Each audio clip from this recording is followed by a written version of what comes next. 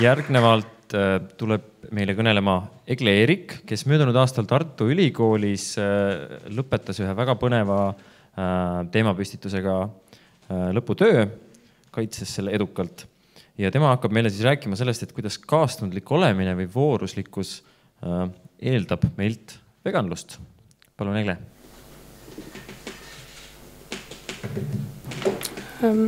Hello. So today I will present an argument in favor of veganism that is based on virtue ethics. So first we will look at the argument, but my main focus will be explaining on the first premise. So I will explain why I chose the virtue ethics approach.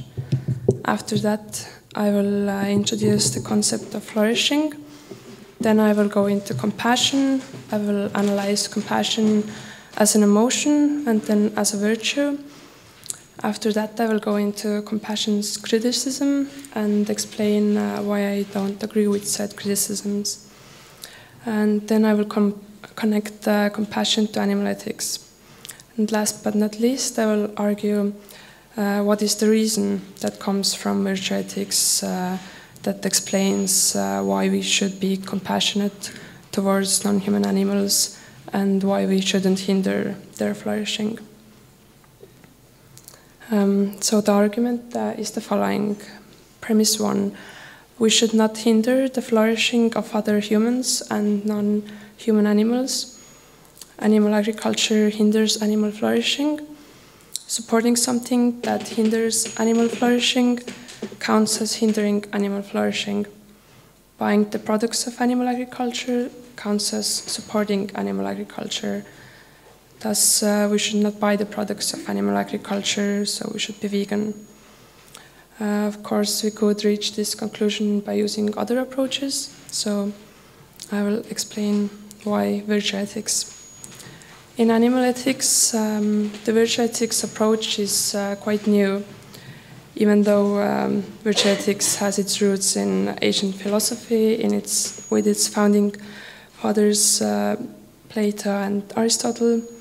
But before virtue ethics, the two main approaches to animal ethics were the deontological approach and the utilitarianism.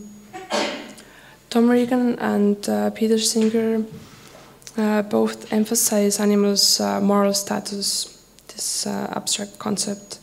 And although both of them do appeal to compassion by describing the horrific conditions that the animals have to endure, their arguments are not based on compassion.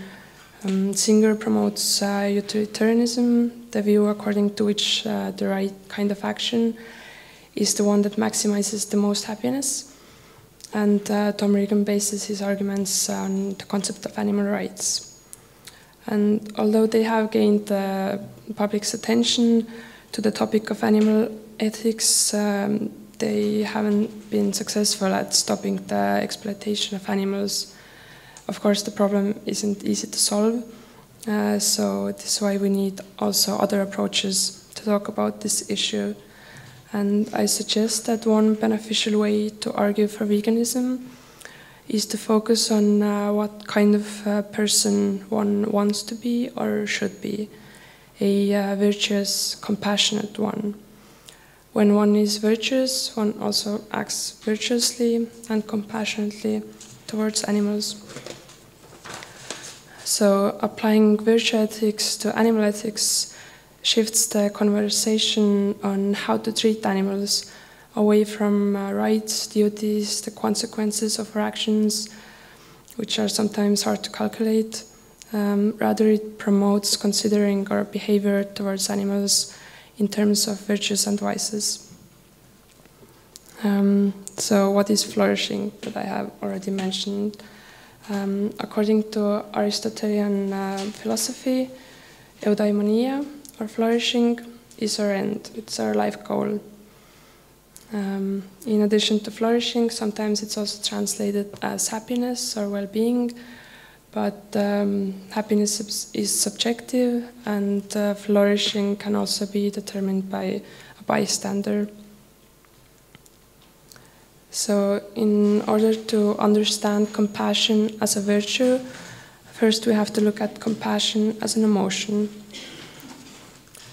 On the whole, Aristotle proposes that there are four main beliefs that are necessary to feel compassion.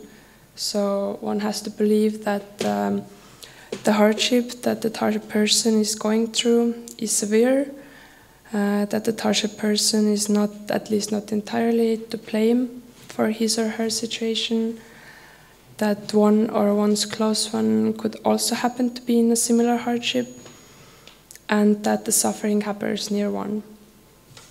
In addition to this, White-Bruin also proposes that compassion can occur to someone, towards someone who is in a vulnerable position, exposed, and can be wounded or injured, and doesn't have to be suffering greatly necessarily.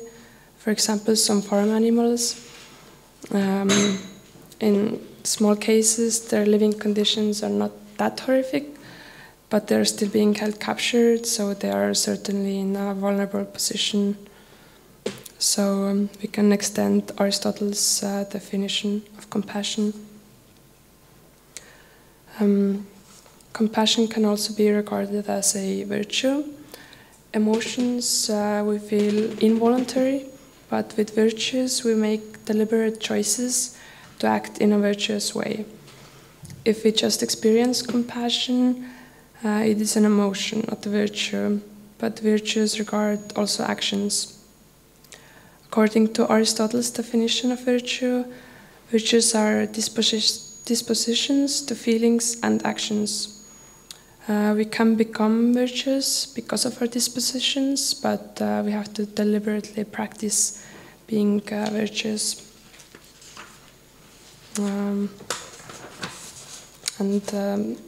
Acting compassionately means not causing harm to others or alleviating others' suffering.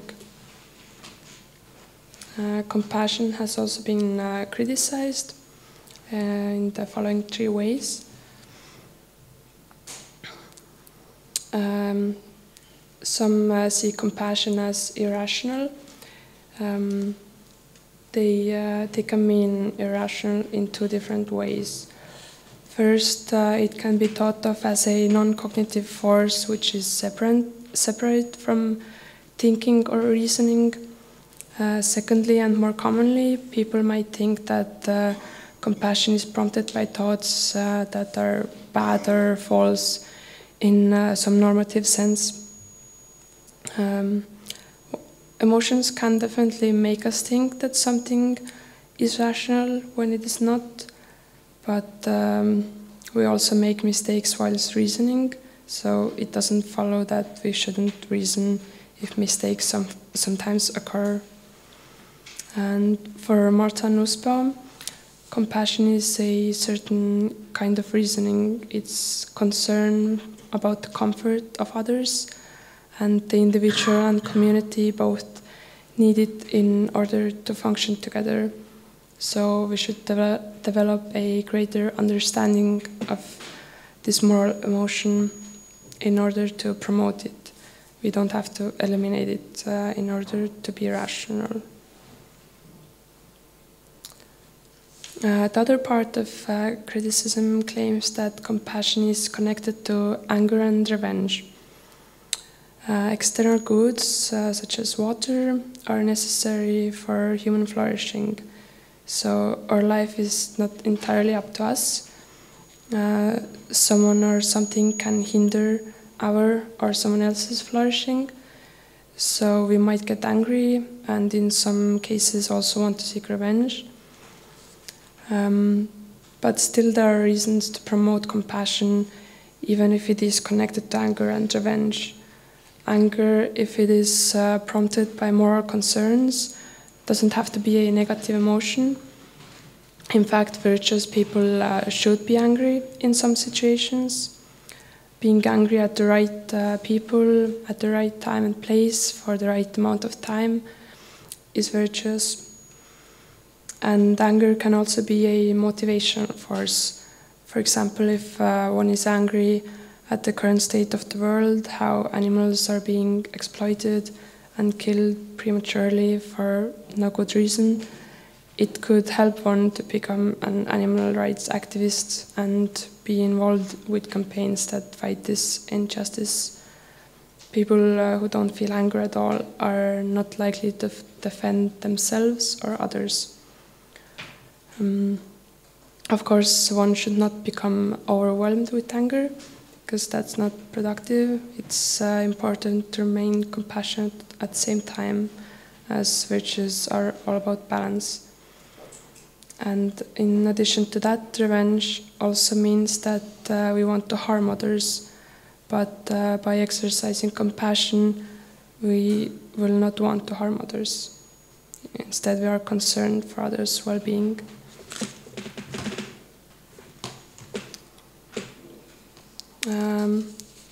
The third criticism is for compassion's partiality and narrowness.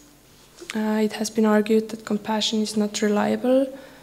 We care more about some lives than others. We are not compassionate towards everyone who deserves it. But this is always the case when some emotion will be appealed to the public in hopes to motivate it.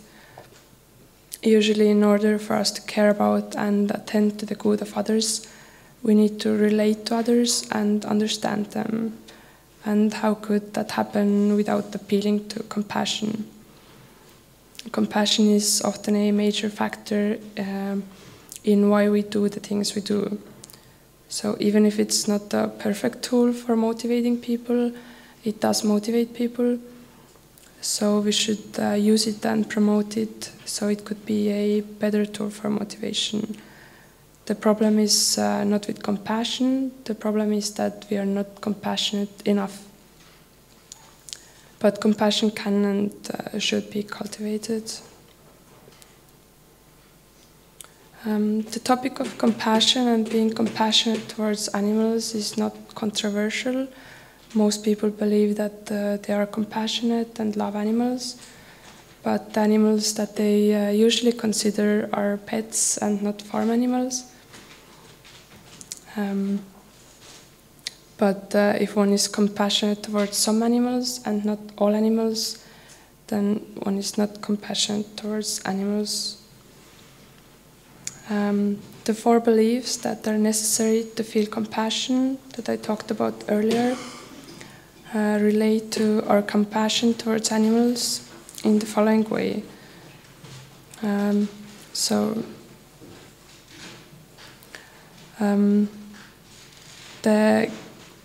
First of all, the killing aspect of animals is pretty severe.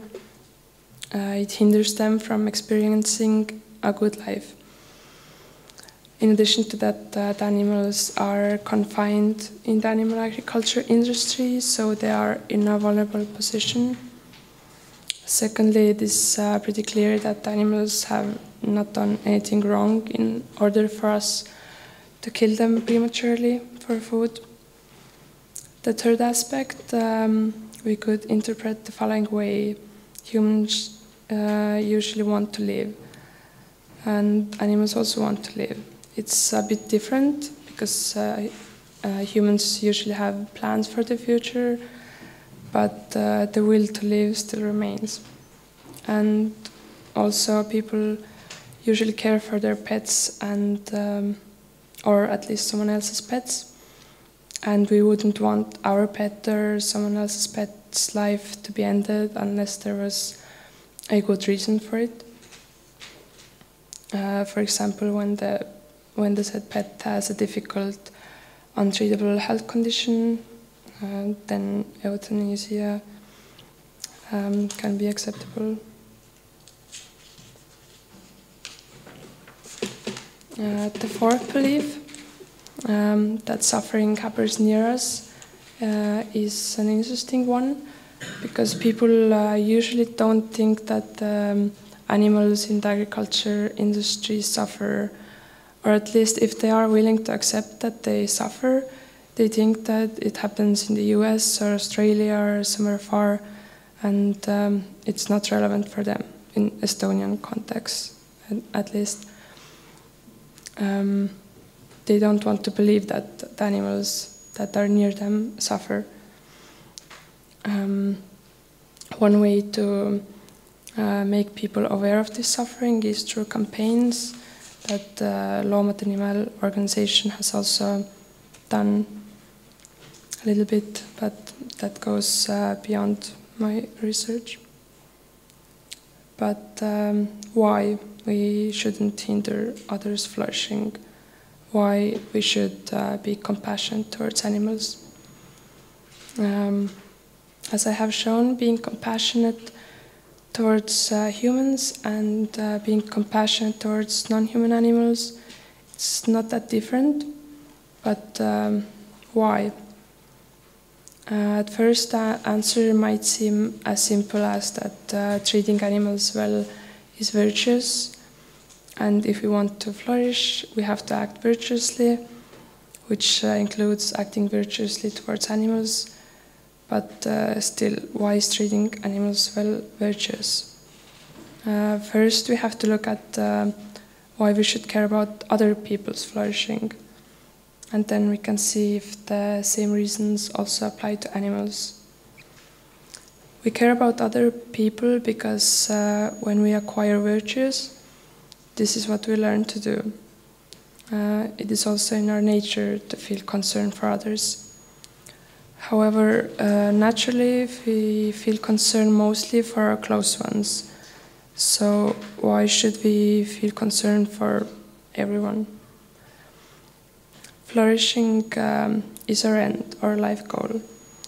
And in order to properly appreciate it, to appreciate flourishing, we have to appreciate it fully for the good that it is, and not just because it is our own proper end.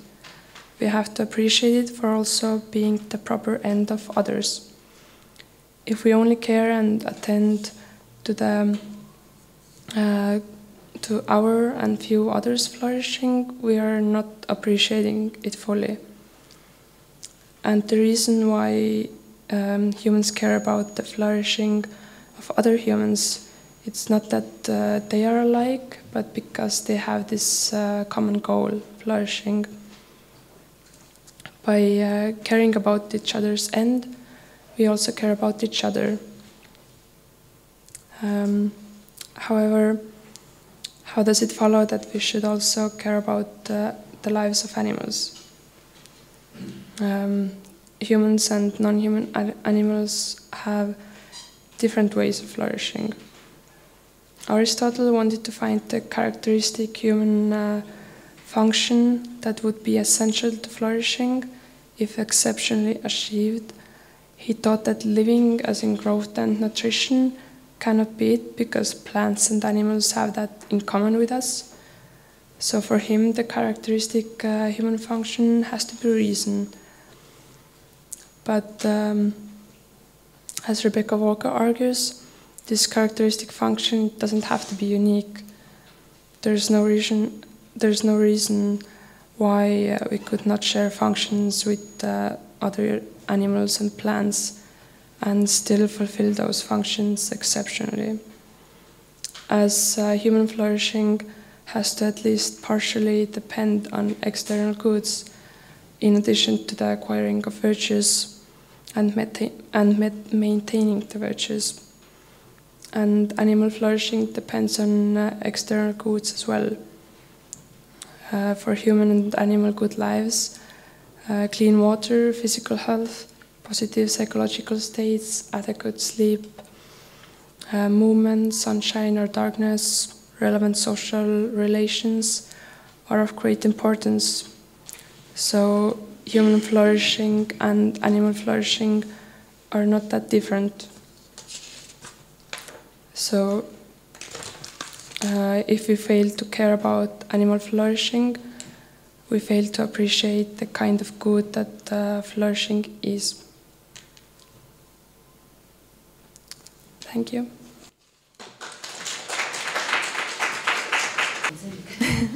Maybe I can ask whether you think that, like in today's world, this kind of approach to animal ethics would be useful, or could you use that in some sort of activism or academia or anywhere to broaden compassion and? Yeah, I have also seen some campaigns that use this way that humans care about their pets more than farm animals. So there are campaigns that are like, why do you care about the dog and not the pig? Because they're like very similar. So they want to extend the human's compassion from the dog to the pig or calf or some farm animal. Yeah.